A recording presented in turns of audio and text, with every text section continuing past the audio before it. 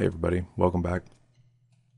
I know I promised at the end of the last video that we'd start getting our hands dirty with code, and we will. However, I wanted to take one more sidebar here and make sure that everybody has the actual environment that they need to go further or go past this point here.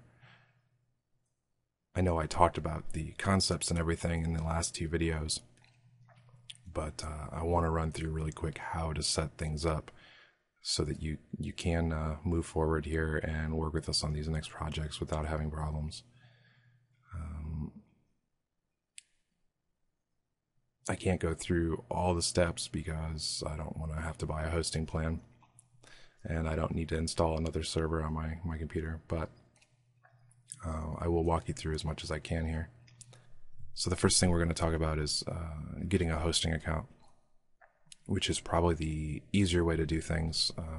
Installing and running a server on your own, it's not impossible, but paying the couple bucks a month to have a company manage your server and hosting account for you is definitely worth it, at least at the basic stages here. But we're going to talk about both anyway. For hosting, I'm going to go ahead and plug the company we use the most here with Digital Craft, as well as the company I work for, Think Revision. We've been using Hostgator for many years.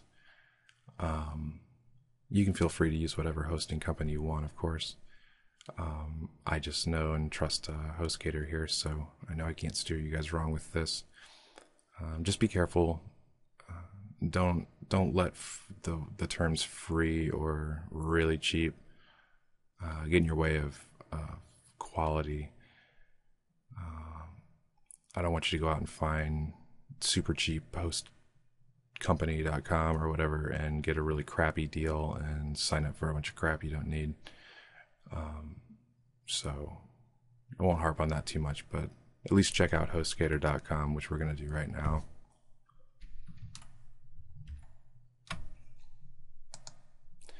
So if you open up your browser and, as you guessed, just type in hostgator.com, they've got a handful of different options, and as I have here on our PowerPoint, they offer general hosting, they offer the virtual private servers, which we discussed in the last video. They offer dedicated servers. We also discussed, they also offer reseller servers, which I definitely don't recommend at this point, but, and I left out in the last video, but since we're going to be looking at the website, I wanted to bring it up anyways, because you're probably going to take a peek at it anyway and should know what it is. Reseller is kind of, I think it would fall more in the lines of a virtual private server, only it's set up for people to kind of have their own hosting company, kind of branched off of Hostgator. We actually do that. We don't do it really to make any money. We just do it so that we can set up hosting packages for our clients who don't need a whole lot of space. In fact, I've mentioned a couple times now that we're working on, at least the Digital Craft here, we're working on setting up a simple server to offer to you guys, the viewers, for free, to have just the basic resources, just enough to do these projects here, nothing over the top. But in doing so, we would be using a reseller account and setting you guys up with simple hosting packages. In the meantime, though, definitely if you're planning on getting hosting, go ahead and do what you need to do, because I can't guarantee when we will have that up yet. So don't wait for that. So let's go back to their website, and I would definitely, as I've said a couple times now, if you're going to go and pay for a hosting service, at this point in the stage, especially if you're still just trying things out and you're not doing anything, any professional work, I would definitely recommend just a basic web hosting plan. Anything above that, you're gonna be spending a hefty amount a month, anywhere from $30 to $400 a month to have the bigger plans, and those are definitely not necessary at this stage in the game. So you can see here it's pretty well inexpensive. It looks like you can start at about $4 a month. Looks like, I think that's it's a discounted price, so I think it goes up to, I think, somewhere around $6 or $7 a month after the first month or something. Don't quote me on that, but either way, it's still pretty cheap. You get unlimited disk space, unlimited bandwidth. There are some catches to that, but really you can't beat that there. So at this point, this is a good place to start here. You can always bump up here and get SSL certificates, which we don't really need at this point either. We're not even going to talk about it, I don't believe, in this series. The main benefit here is if you want to have more than one domain name pointed to this account, you would want to do this baby plan here. Otherwise, you can have one single domain name pointed here with the hatchling plan. Business plan, you definitely don't need here at this time. I'm not trying to hurt Hostgator's sales or anything, but these are more for once you're starting to do professional level work, in which case you might want to start looking at the virtual private server hosting or dedicated servers. So to set these up, it's pretty simple. You basically say order now, and you can either register a domain name now, or if you already have a domain name, enter it in here and continue on.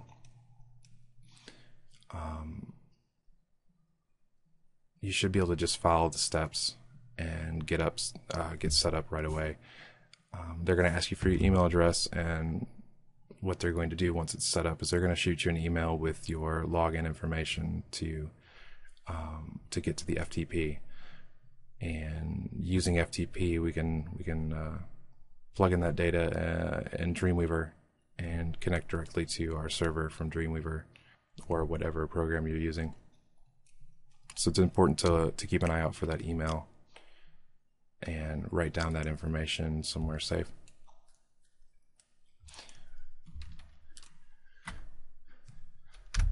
Now, the other way of going about things is to set up your own server locally on your computer or a computer around on your network. We're going to just run through the basics of setting it up on the computer you're using right now, which you're more than welcome to do. It's kind of a preference. I prefer to have my servers running on other computers in my network, but you can definitely do it on your main computer here. And what we're going to use is a service called Apache Friends, a service called Xampp, which is from Apache Friends at apachefriends.org. What they've done is set up a nice quick install package called Xampp, which installs and configures Apache, PHP, MySQL, Perl, and a bunch of other stuff. So it kind of works right out of the box, which is great. And it even has a handy little control panel to turn on and off the servers and services. Because one thing I found out the hard way when learning this stuff and teaching myself this stuff was that installing Apache by yourself when you're beginner is a little bit of a daunting task, and really meant for the more advanced user who knows exactly what they want to do and what the configurations are that they want. Because it's important to know that Apache, unlike other software you're used to installing on your computers, there isn't really an interface. It's all running in the background as a service or an app, but it's still, regardless, running in the background. And without a service like Xampp, you're really not going to see any any visual interface like a GUI, which stands for graphical user interface. And most of the changes you're going to have to do are command line changes. And if you don't know what that is, I don't know if anybody, whoever is watching this who's old enough to remember DOS, that would be considered command line. And if you are old enough to remember that, you remember that it wasn't as user-friendly as doing things here with Windows and GUIs. Anyway, so like I said, definitely go with the Xampp or a package that will install Apache for you, and wait to install Apache by yourself until you have a much better handle on things. So let's go there. Go to your browser and go to Apache.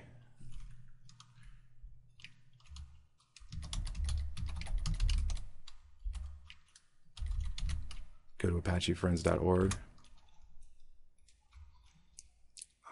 There's a lot going on their website here, so follow along with me. It looks like they have a new beta version out for Linux, which I'm going to check that out probably here for myself. But if you go here and just go ahead and click on Xampp, and you choose your package. I assume most of you guys are using Windows or Mac. Linux is a good operating system to use once you get a little more used to this. If you want to have a Unix machine, it's more the preferred route for running Apache, but you can definitely do it with Windows or Mac if you want to. We're going to look at the Windows version since we're using a Windows computer.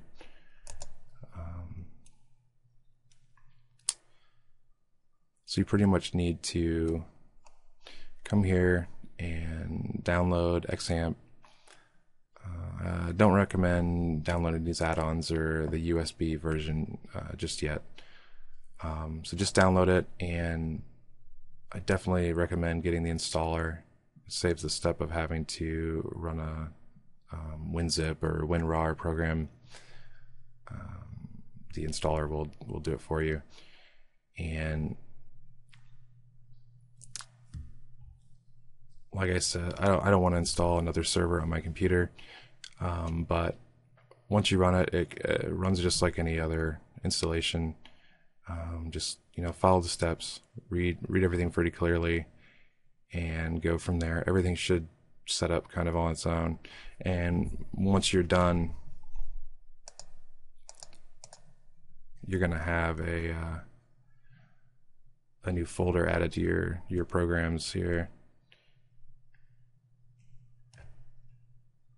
for Xampp. And if you open up the control panel, you'll see here, this is the interface I was talking about. It's nothing fancy, but it's definitely helpful. It shows you that Apache is running, MySQL is running, FileZilla, which is a FTP client, that's running too. At the very least, you're going to want to have Apache and MySQL running for these videos. The only thing to note is that you need to know where your document root is. I believe it's going to ask you that in the installation, where you want that to be. I'd almost recommend making it the default, or if you are going to change it to something else, make sure you remember where it's at. And the importance of this folder is this is where your web pages, websites, whatever is going to run. Remember I said that in order to view PHP, you need to be running it on the server, and if you want to view PHP, they need to be in this folder. Now you can set up multiple folders within this root if you want to have several different projects. That's fine, but as long as your PHP stuff and server-ended documents are all within that root folder, which generally I think is going to be called htdocs when installing this kind of out of the box. and it's usually located off the Xampp folder. So by default, I would think that if you're looking for it, you can't find it, it's going to be on your C drive in the Xampp folder, and from there the HT docs folder.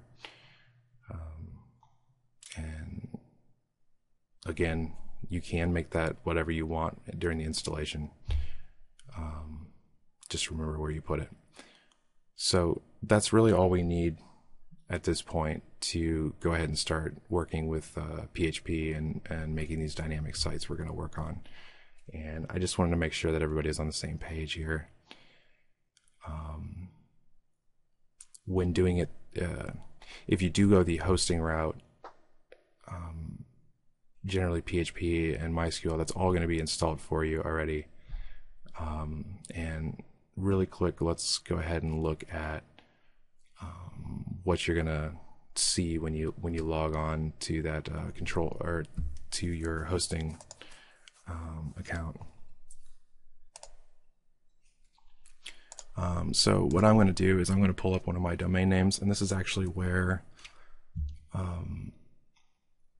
that hosting service that I'm talking about that I'm going to pull up one of our domain names, which is actually where we may host the hosting service that we're going to try and provide down the line here. So dev for web.co,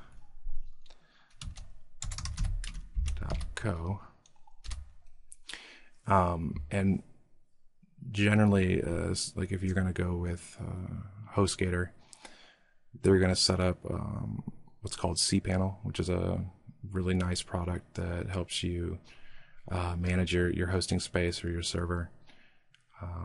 This is definitely a luxury you're not going to have when you set up a server on your local machine. Licensing cPanel is pretty expensive on your own, so it's pretty nice of the hosting companies to give you a copy of that for free. 9 times out of 10, it's going to access it, it's going to be your domain name / cPanel. And what we've done is kind of set up a skeleton here for what we're going to offer people when we launch this, and it's kind of a stripped down version of what you're going to get, say if you go with Hostgator.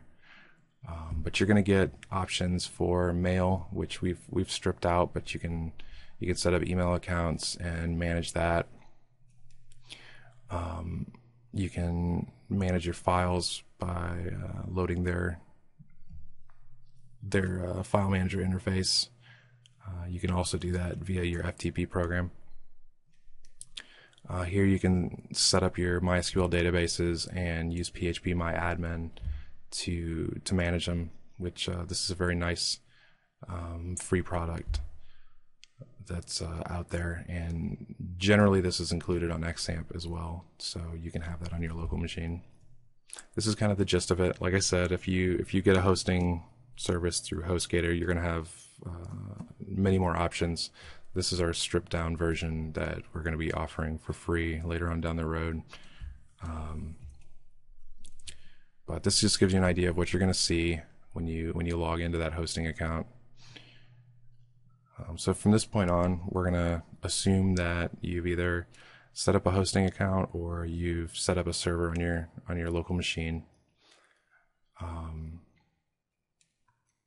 And if I haven't stressed it enough, if you have the $4 or $5 a month to spend on hosting, I would definitely recommend going that route before trying to install a server on your computer. I'd wait for a while until you have a little more experience. I don't mind answering web design and web development questions for people, but I'm not necessarily going to provide any support for setting up your own server. There's too much liability there with messing with your computer and things like that. So if you're going to do it that way, do it at your own risk and make sure you just follow the instructions when you're installing it and such. So in the next video, we will start working in PHP, I promise, and I'll keep it this time.